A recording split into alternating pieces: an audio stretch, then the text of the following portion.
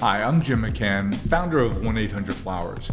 We created this podcast to share the wonderful people we get to interact with, we get to meet, we get to know, and most importantly, get to learn from.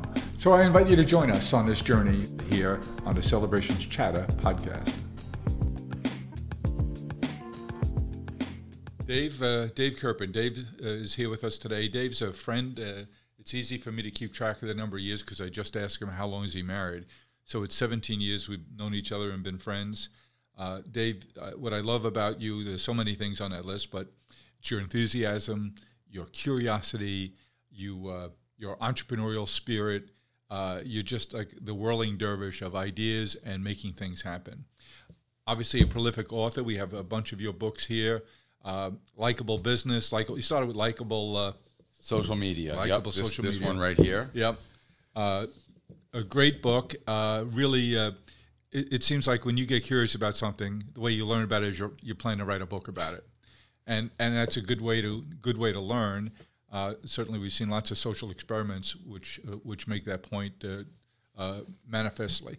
What was next for you after Likable Social Media? Next, we did Likable Business, right? So Likable Social Media was all about the principles of great social media, and I wrote about listening and authenticity and transparency. And as I was doing the speaker circuit about all these great principles of social media, the thought occurred to me, wow, these aren't necessarily just great principles of social media. They're also great principles of business, right, in general. So I took the concepts from the first book and really applied them to a greater scale with just doing business in general. And I'm prouder of the Likable Business book. I was just joking with you earlier. It has sold far poor. It has been reviewed much better, but it has sold much worse because apparently it's a bad cover and everyone judges a book by its cover. So oh well. But no, it was. I had a great time writing that one and talking to some CEOs about how they apply the principles of listening and authenticity and transparency. Storytelling is one of the principles as well, which obviously you're a fantastic storyteller. But I think one of the insights there is all the great interviews you did. So your personality, your curiosity, your thirst for knowledge, getting in to talk to all those folks helped you to learn the subject matter, helped you to apply the things you think you knew, refine your message, and the product was a terrific book. And then something out of character, or at least out of character with the first two books, was your next book, Normal. Yeah, so my daughters, I have two daughters that are in their teenage years now, and they both said to me after the first two books, both of which were sort of business books, of course. And you didn't come home, find them on a couch reading your books. No, sadly they. Oh, actually, my oldest daughter read a little bit of one of them as she was applying for college, so she could say she did. But no, they said, "Dad, when are you going to write a book that we can read?" And I said, "Oh, okay, challenge accepted." And it was very, very different writing a fiction book for kids, but it was a good experience as well. And I dove into, it's about 4 characters growing up in New York City, one of whom is a chubby Jewish boy named David that's growing up in Brooklyn. So there's maybe a little bit of nonfiction still in the fiction. But I had a great time with that one. And then The Art of People is my most recent one, back to business, talking about people skills and again, sort of applying these principles of listening and asking good questions and telling stories and being authentic to not only social media, not only business, but all relationships. And then my next one was next year, Jim. What we're doing, a book called Get Over Yourself, which is all about delegation for leaders and how to delegate. So as I asked you just a little while ago, I'm trying to learn about great ways to delegate in leadership, because you could have all the ideas in the world if you can't build a team that you can delegate to, it won't work. Ideas are one thing, getting them executed, getting them done is a whole other thing. Yep. And that's what your next book's about, huh? Yep. David, one of the things that a hallmark of yours is that when you think of something, you think it's going to be new and impactful, you jump in with both feet. And we know you did that early on with social media, Facebook, I think, being among the first of those medias that really caught your attention. You said, wait a minute, I come from a world, you were in the radio business, which was a push kind of content media, obviously. But you were on the promotional side of that. And then you said, wait a minute, this new social media tool, particularly Facebook, is going to change everything. How did you, career-wise, what did you do next to make sure that you were there early? Yeah. Well, I'll tell you the story about how we fell into social first. We were doing early on in our business marketing, word of mouth marketing. So big events like baseball stadium events and shopping mall events. I worked out here in Long Island. I did an event. I did some work with the Green Acres Mall. Did some work with the mall in Queens. And I had an intern at the time who was a senior in college, and she said, you know, Facebook just opened up beyond college students. I think you should join. I said, okay, set up a profile for me. Sure, I'll join. So I joined Facebook through my intern. And maybe 3 months later, I was doing a program for Verizon where we were trying to recruit people to have house parties that had the Verizon Fios service.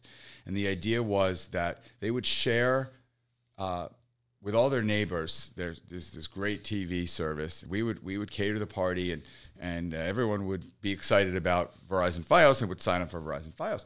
But we were having, it was the beginning of Verizon's delving into TV, and we were having a hard time recruiting people, which is weird because you'd think recruiting people to host a free party would be easy. So I said, you know, just for fun, I'll post on Facebook and see if I can find people that have Verizon and want to have a free party on Facebook. Well, Jim, within 24 hours, I had hundreds and hundreds of applications of people that wanted these parties, and that was the moment I knew, wow, this is going to be very, very big, and we pivoted very, very quickly. I love and so your career for the next 16 years then has been about helping other people to discover the power of social media in projecting their businesses, in their social lives, in their business lives, but now you think there's something that's as big, if not bigger, than your aha moment about the impact of power of social media, and that's GPT.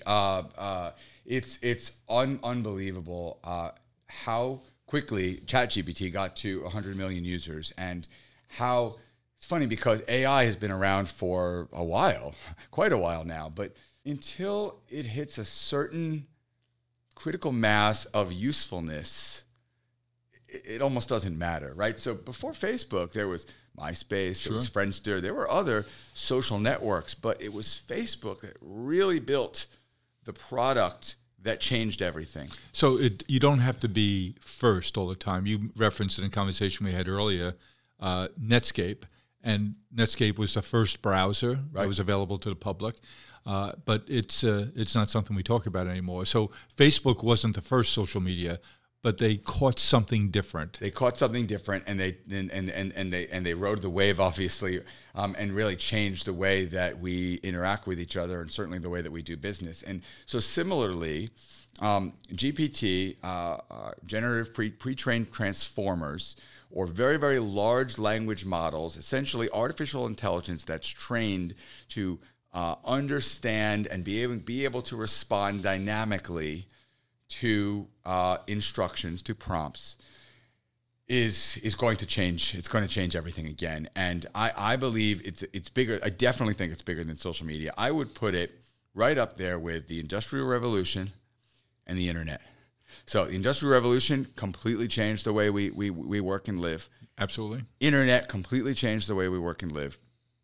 I think that GPT, not necessarily ChatGPT, which has a good head start, but again, there's Netscape. But all the tech players will have their own products, and many other companies will build their own tools using the technology. And this underlying technology of the sort of next generation of AI known as GPT is going to change everything, because all of a sudden, I did that demo for you earlier today, and everything changes week after week. So depending on when this podcast runs, this is going to sound archaic. But the fact that right now, that's tomorrow. Okay, good.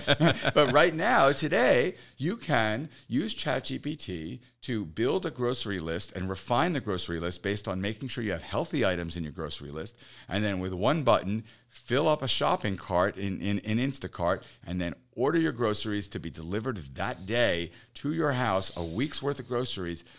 That's mind-blowing to me. I can say, and that starts before that with a recipe. It starts with a recipe. I can say, I want to take my friend Jim out to lunch in Carl Place, Long Island. Do you have 5 recommendations? Okay, great. Oh, actually, he likes Italian food. Give me Italian food. Okay, great. Make a reservation. Open up my Open Table plugin and make a reservation for 2 at lunch next Tuesday.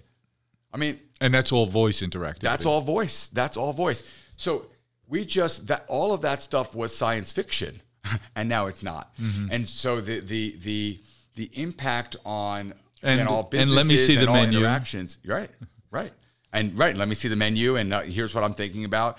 Tell me if they have something on the menu that's kosher and that's lower than 500 calories. You know, like the fact that Google and web browsers figured out how to store information. But what GPT does is take it a level up in terms of making it actionable. Yes. Immediately. And that's the difference. And in ways that couldn't have been done at all in a pre-GPT world. That's right. So we talked about you being a great entrepreneur. We talk about you being early to things. And you get off on being early to things by helping other people to do the things you're discovering. Yeah. I know during COVID you created a small business that has great utility, and that is we all had people in our lives, friends, family members who were passing away. And we were unable to hold services for safety and fear reasons. And you created a little business to help that. Yeah, I lost my mom right at the beginning of the pandemic, and it was obviously very sad and to lose my mom, but it was also really overwhelming to not be able to connect with all my family members. And so being a fairly early adapter, I was one of the few people that was actually using Zoom far before the pandemic. And so I said, we'll have a Zoom ceremony, and we'll connect everyone that way. It sort of seems normal now because so many people went through it and now do virtual. But back then it was different. It was revolutionary. It was different. And so, you were changing cultural norms. You were there again with that service first mentality. Hey, I went through this. How could I have done this better? And if I'm going through this, there are other people experiencing this too. So you built a business around it. Now you built a half a dozen or so businesses and sold several of those.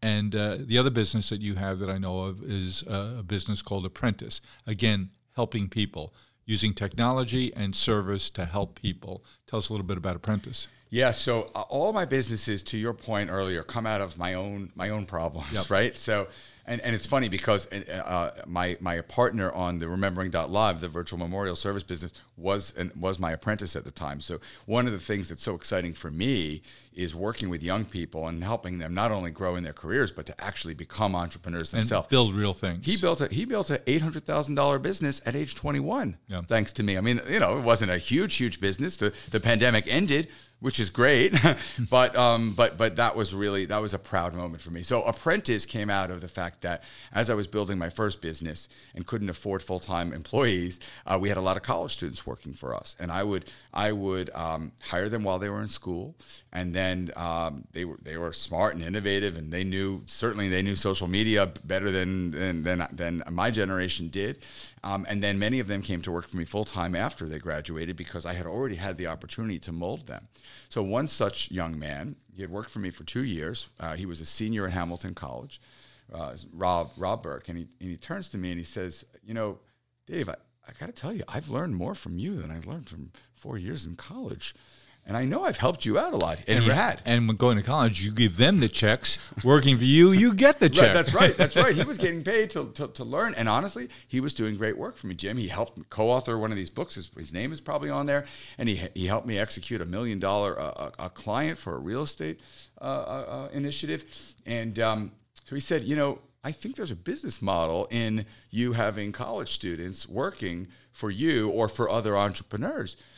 And I said, yeah, you know what? You're right. And 6 weeks later, Apprentice was born. And I tipped my cap to him because, again, at the age of like 21, he negotiated a co-CEO and 50-50 split on the business. More power to him, and he's off to the races now. I've moved into a chairman role, and he's running the company, and it's grown quite a bit, matching college students with entrepreneurs and small business owners, and actually now, of course, with GPT, we see massive, massive opportunity for those college students who have already grown up with GPT. It's crazy, Jim, but this is another topic altogether. But kids are using GPT to do all of their homework now in high school and college. But these young people, these apprentices, can now use GPT to manage all sorts of tasks for our small business and entrepreneurial clients, which is really neat. Which brings us to what's next. So we've talked about the fact, Dave, that you discover something that you think is going to be big and influential and change the way we think, change the way we act, change the way we do business. And you mentioned that GPT is the next way for you, and GPT being built on AI. So what do you decide to do? Yeah, so my mentor, a guy by the name of Thor Ernsten, who was an early employee at Zynga and then built Frontierville, helped with Farmville, is a brilliant technologist. He did a quick demo for me a couple of weeks ago where he built something that takes anyone's name, inputs the name, and then GPT analyzes every public interview they've ever done, everything they've ever posted publicly, and does a full personality assessment on them, and basically knows everything about them. So and I've done a lot of interviews, as you know. So if you like me, I'm a media magnet. If you don't like me, I'm a media whore. But regardless, there's a lot out there. Well, they both start with media. And so he puts in my name, and it spits out all this information about me. It knew all these personality assessments, even though we didn't tell it, the personality assessments, it knew the results. It knew me better than anyone. This machine in 60 seconds. And I said, wow, this is amazing. And I don't know exactly what we're going to build, but we're going to, I'm going to go into business with you, and we're going to help big companies figure out how to create more efficiencies, solve their own problems using GPT. There's so many implications, so many use cases around data and analytics, marketing, biz dev, operations, supply chain, pricing. I mean, the number of applications that you can feed massive amounts of data into and get usable outputs back, it's massive, and it's really, really exciting. And so what we'll probably do is work with a whole bunch of big companies, because they have big problems, and to be frank, they have big budgets, right? But then through that work, the goal is to figure out the most applicable use cases to sort of mankind, and hopefully build some really cool tools that are applicable way beyond just the individual businesses. So Thor was available because he had just sold the business. That's right. And you two have been friends and had a good long-term relationship. And so you say he knocks your socks off with this demo. He also built another tool that he demonstrated at a TED conference. Tell us a little bit about that. Yeah, so he's at TED, and obviously it's one of the most prestigious conferences in the world. And how in the world do you get anyone's attention while you're at TED with some of the most brilliant thinkers on the planet? So, but he's a brilliant technologist himself. So he built an app that on top of GPT that takes any language and converts it from traditional male to traditional female. So we men tend to be much more short and to the point in our communications, and traditional female, not saying everyone, but traditional females tend to be a little more expressive, a little more emotive. You're doing it from a data analysis point of view. That's right. That's right. So, for instance, he inputs for his wife, Clea, hey, hon, see you later. And the application that he built on top of GPT translates that to, hey, hon, I miss you so much. Can't wait to see you later. XOXOXO. And vice versa, right? Somebody can input in traditional female. Hey, hon, I love you so much. Been thinking about you. Can't wait to get together next Friday night. And it inputs it to see you next Friday, exclamation point. And, it's that whole men are from Mars, women are from Venus. Or maybe it's the other way around. It is now a dictionary to do that intergalactical, interplanetary, conversion. That's right, and right from your cell phone, right, in a moment's notice. That's the amazing thing about technology, and this particular technology. As technology continues to grow, things just get easier and more at your fingertips, where, right, our phone has become this massive, massive computer that when you and I were growing up, we couldn't have dreamed that a little teeny phone like that would be just capable of so much. It's the remote control of our lives. We put our heart into everything we do. We are farmers, bakers, florists, and makers who grow and create with a passion. Made with love at every step of the way. Because at the end of the day, we know you're sending more than a gift. 1-800-Flowers, share with love. From a business point of view, we think about two things here at Flowers. One is how can we deploy these tools to help our existing customers? How do we do it starting with things that we can do for them for free? And then how do we get more creative? We've written a lot about, in the last 3 years, had experts and done a lot of investigation and reporting on helping people to have more and better relationships. And we're concerned about what a lot of people are now talking about, which is the loneliness epidemic. So I think this GPT capability can be so much of a help in that regard, and I see some warning lights, some amber-colored lights flashing, saying there could be some dangerous paths we might go down here. But the idea that we're pursuing is, how do we use these tools to help our community members, customers of ours, our members of our community, to have more and better relationships in their life? And when you and I were chatting with Lisa and Thor just a week or so ago, we started going off on all the different ways that we could productize things we've been suggesting our community do at the beginning of the year with the input from our friend Dr. George Everly at the Bloomberg School of Public Health at Johns Hopkins in Baltimore, where he helped us map out suggestions at the beginning of the year, how you should plan your relationship development plan, right alongside your physical plan, right alongside your diet plan, your learning plan, should also be your map of what relationships are important to you.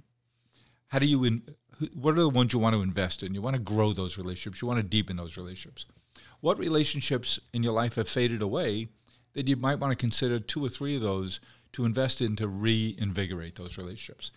And who are 3, 4, 5, whatever it is, people that you don't have a relationship, but you think you would like to, and then develop a scheme, a plan for how do you invest against all of those. And when you and Thor started going off on the different tools you could build to help people to manage that process, not just think about it, but give them an action plan and then tools along the way to make those engagements richer and better, it just got us all worked up. I think it's really, really exciting, and a really, I mean, this is going to sound corny, but a really beautiful initiative to help people build better relationships. I actually agree with you that there are some challenges, and I think people can use the tools only so much, and they have to actually sort of want to invest in the relationships. And I think what the tools can help with a lot is the talking. But it's funny because what I write about, one of the biggest strains that goes across all of my books is the notion of listening better, and how most of us humans, even those of us that think we're pretty good listeners, and I'll put myself in that category, sometimes we're not actually listening, we're waiting to talk. Mm-hmm. And so when we focus on really better listening, really being present with the other person, not thinking about what you're going to say next, but really hearing them and mirroring and validating, that alone is a skill that for me, changed everything in my relationships. And I think for others, can make a huge difference. And that's a skill that GPT can actually not help with as much. You still need to be present and listen. I think it can as a training aid. Right. I mean, if you teach someone how to really listen, and they ask them a few questions after they listen to a dialogue, that could all be ChatGPT, or at least GPT enabled to show people how listening differently can really help them to understand the person better. And that, in fact, is an investment in that relationship.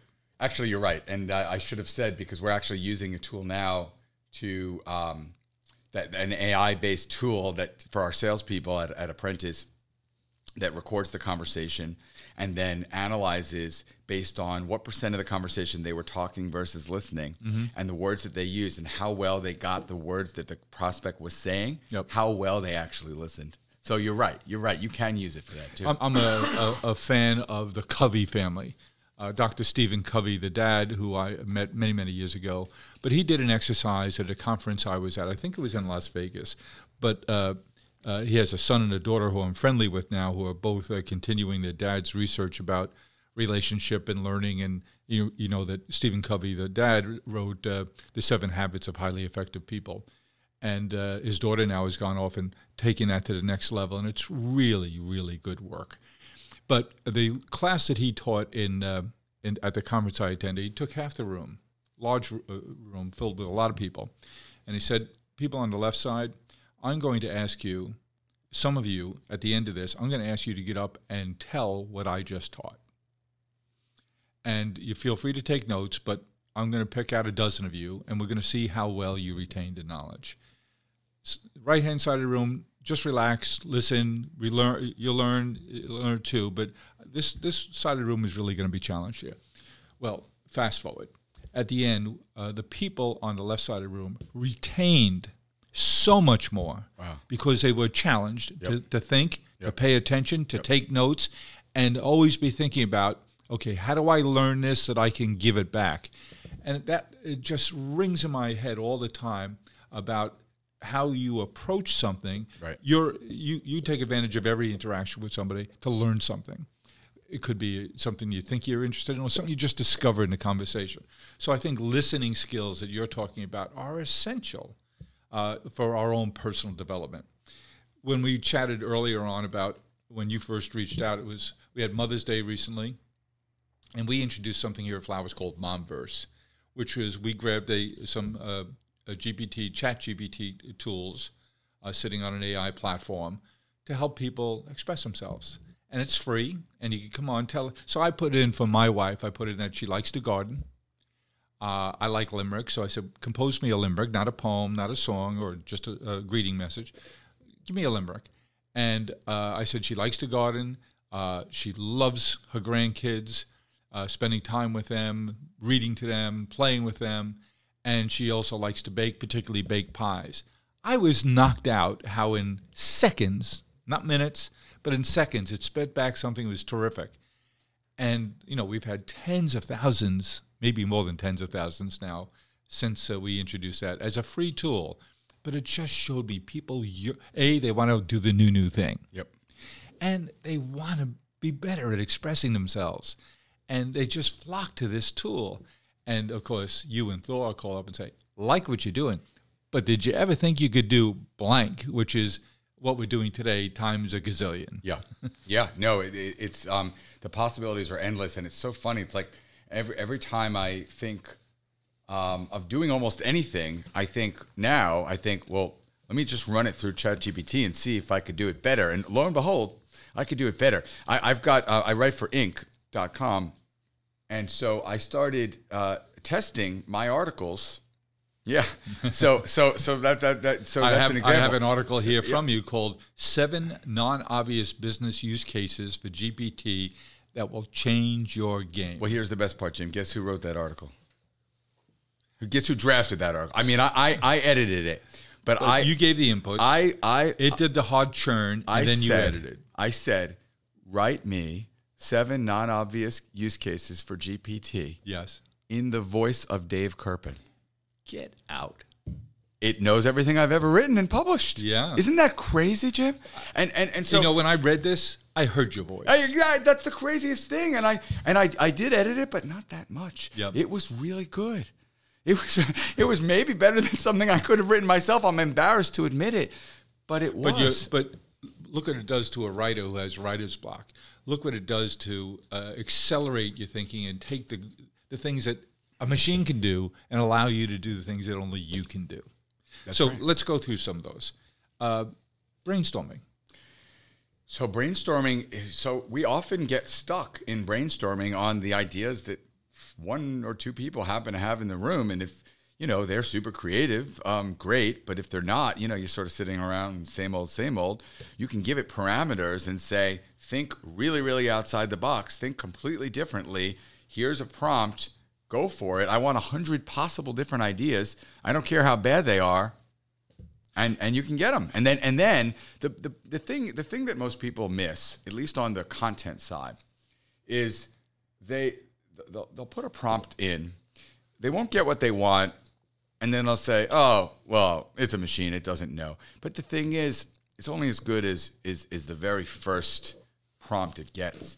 So put in a prompt. Give me 100 ideas about new products that we could sell at 1-800-Flowers.com and the family of brands that we don't currently sell. Okay, so it could read the website and suggest 100 products. Actually, we want products that are valued between $30 and $50 only. Okay, then it'll refine the list. Actually, we want products that we think will have very low shipping costs because they weigh less than 2 pounds, and so on and so forth. Imagine the refinements. It's the refinements that are just, to me, mind-blowing and incomparable to a traditional session of a few people brainstorming. Exactly. So that gets it going, and then the refinements, and now the brainstorming gets more effective as the refinements get more effective. That's unbelievably exciting. Now, you're building a company around this whole idea, you and Thor, and he's the great technologist. You're the great marketer, communicator. What a great and I think dramatic combination. What are you going to call this company? So it's called Kip. I like to come up with names. I was very fortunate with Likeable. We launched Likeable. Likeable based on the thumbs up. Yeah, we launched Likeable. Here's what happened, Jim. I had a friend that worked at Facebook, and they early on they used to have fans, and they went from fans to likes, and I knew they were about to switch to the like button, and I said, we're thinking of renaming our company. My original company was called the K-Buzz, which I abandoned when a woman running for borough president in Queens called me up and said, "I hope I get to hear you on the K-Buzz." I said, "What do you mean?" She said, "Don't you work for a radio station, the K-Buzz?" I was like, "Okay, this is the wrong Lesson name learned. for a marketing firm, right?" But we changed it. Jenna LaBelle, who was working for us at the time, thought of Likeable. I got to give her props, and we changed it 2 weeks before they launched the like button. My Facebook friend said, I think we're going to keep this one, but you know how often we change things around here, so don't count on it. I counted on it, and Likeable was the perfect name, and it really took off from there. And then when we launched Apprentice, some folks said, "But what about that show with that guy, the orange guy?" But you know what? It's a name that immediately people know what it is, and that was really great. So we came up with KIP, I came up with KIP. KIP stands for Knowledge is Power. Yep. And it's also a name. And it's not .com. It's And it's .ai. So KIP.ai. So the idea is that I wanted to humanize AI. So KIP is a name that you know. It also stands for Knowledge is Power. And to me, it's the ultimate expression of how do we access the power that is literally the entire world's knowledge at our fingertips. And so that's what folks can do now. I think it's a great name. Thank you. Continuing on with your things that a business could think about and deploy GPT on, I was just at a board meeting out west, and it's an industry that I don't work in every day. I'm on the board of the company, but it's in the biology business. And all of a sudden they start going on. They can't help it. They're using their acronyms and shortcuts and their own vocabulary. I wish I had a GPT filter that was listening to this. It could make that very complex idea simplified for someone who's a non-industry expert. Yep, totally. So taking language, you can take a public company board report, of 100 pages, and put it in and say, summarize this as if I'm an 8th grader or 2nd grader or college student or business school student. Or you can say, summarize this in 1 page. You can say, summarize this in 3 sentences. Get the most important data from this massive report. you can say, summarize this 700-page book in 3 pages for me, right? So the ability to World War II, a hell of a fight, and the Allies won. the ability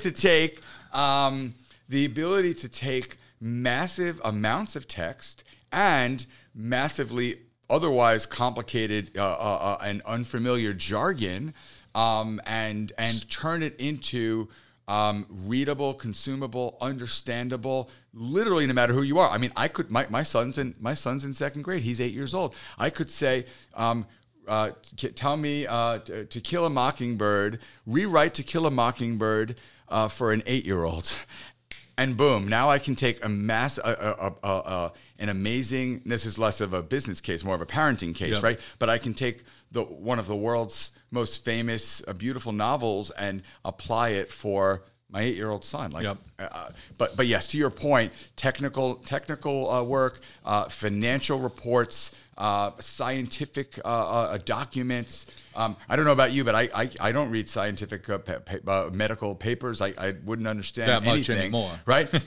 but if I had a tool that would scan that literature, scan the entire literature, so and now tell we me go on everything I Google, actually we need said, to know. Okay, went to the doctor. The doctor said this about my blood work, and now you're researching. Now you have a tool that can research all the journals and ask it to make conclusions, not just feed you up. That's raw right. Data. Google. You could Google. Let's say I had high blood pressure, which I don't.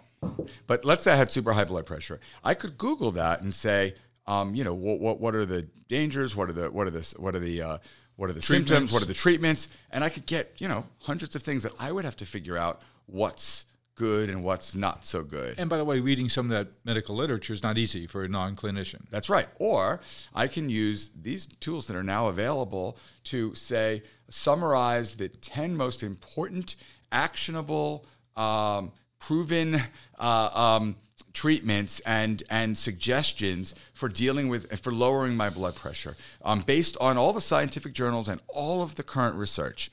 And now I have 10 things that I can do right now. Dave, you're doing nothing to lower my blood pressure right now, because as we get into this and we think of all the implications, so just looking at the article you wrote here, creating personalized content and experience, market research, competitive analysis, it's overwhelming, Dave. But thank God there's companies like Kip.ai, which can help businesses discover what their path could and should be.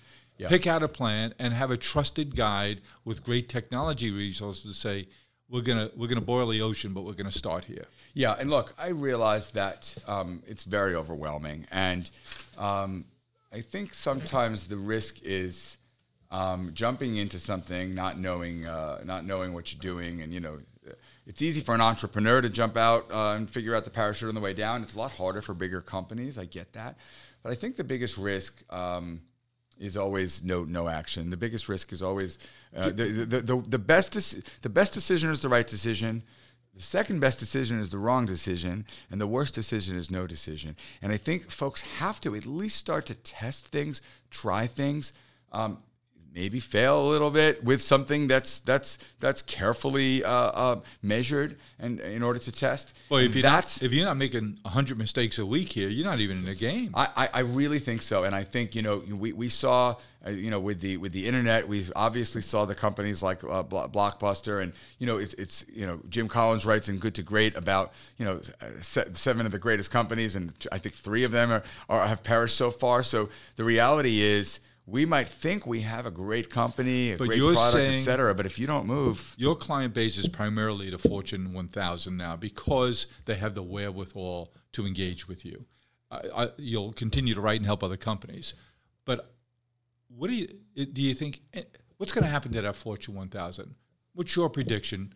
5 years from now, how many of those have been disrupted because they didn't move fast enough? The pace is quickening, isn't it, Dave? It's quick. It's crazy. Facebook came around so fast, and then TikTok beat them fastest to 100 million, and then ChatGPT crushed TikTok with the speed to market. Weeks, and it's definitely scary, even for somebody like me, because How do you sleep? Right, There's so much to do. If my whole thing is, staying on top of stuff for everyone else, and everything changes literally every week. I mean, soon it'll be every day. But it's about building the nimble systems to react quickly and make changes. And those systems will have to be built at every company. And those that don't build the systems, it's not just about making the changes. It's about making the changes in the systems and the structures of your business such that you can be flexible as things change. Because I don't know what's going to happen 2 weeks from now, Jim. How could anyone? I don't know what's going to happen 6 weeks from now. But if we build a team of people that know that the roadmap is going to change faster than it used to, and we have our mission and our vision as our guiding light, but we know that the strategies and tactics are going to change more frequently than they did before based on the pace of acceleration of technology, then we can set up the systems for success. And to answer your question, maybe half of the Fortune 1000 is here 5 years from now. I think you're going to see, because the thing is, it's a lot easier for new companies to come up, build the systems, than to change the systems, as you know. And you were sensitive to that. We had a meeting here earlier where I got to introduce you and show you off, my friend, to a bunch of folks here at the company who are talented business leaders. And on the way out, you said that something that you're sensitive to is just because the big shot, the founder or the CEO or the COO wants to make these changes, it's not as easy as snapping your fingers. You have to build a community, and you have to build that cultural backbone that you just talked about, which is the clear vision of where you think you'd like to go, willingness to change that as you learn and adapt, an attitude about celebrating mistakes, because we will make plenty of them. But I'm here to tell you, our friends in our community here, that I'm proud to be your friend. I'm proud now that we're partnering, Flowers is partnering with you at KIP.ai to help us be the outside voice and bring some resources to the table to help us get there, because I couldn't agree with you more. I think this is the biggest thing I've seen maybe ever, and it's going to change everything, and I have no idea how. Every day I'm learning a little bit what it might look like, but we'll report to our community on a regular basis of what we're doing, our path, our discovery, our learning, and we'll open the kimono a little bit about what we're doing together. And I think it's going to be exciting. I couldn't be happier than to be partnered with you. Well, thank you so much, Jim. And I am super excited to continue. We go way back, and when we helped you become really the first to fully embrace social the way you did in your industry, it was a pattern of you. Of course, you did it with the from retail to the 1-800 number, and you did it from 1-800 to the internet, and you did it from the internet to mobile, and you did it from mobile to social, and now here you are doing it again. And everyone will get there. Well, not everyone will get there. Many will get there, but some will take a long time to get there, and some won't move fast enough to get there. And so kudos to you for building the culture within the team that takes those risks and that pursues innovation in a true, sincere way. Dave Kerpen, co-founder of KIP.ai, our trusted guide to the crazy new world. Thanks for sharing your ideas with us today, and let's go make some history. Let's do it. Thanks for having me. It's my sister's birthday. Go to 1-800flowers.com. They have tons of great birthday gifts. Wow. Wow. Happy birthday, baby. Wow. Yummy. I got to contain myself. 1-800-Flowers. Celebrate the people you love. Well, I hope you enjoyed what you heard, and I know I'll be sharing it forward. I hope you get to as well. Let's keep the conversation going. Follow me along on Twitter at Jim1800Flowers and on LinkedIn at Jim McCann. Hope to talk to you soon. Thank you for listening to Celebrations Chatter. You can join our community by reaching out at chatter@celebrations.com. And while you're at it, tell us what topics you'd like us to explore here on the Celebrations Chatter podcast. Thank you for listening, and don't forget to share it forward.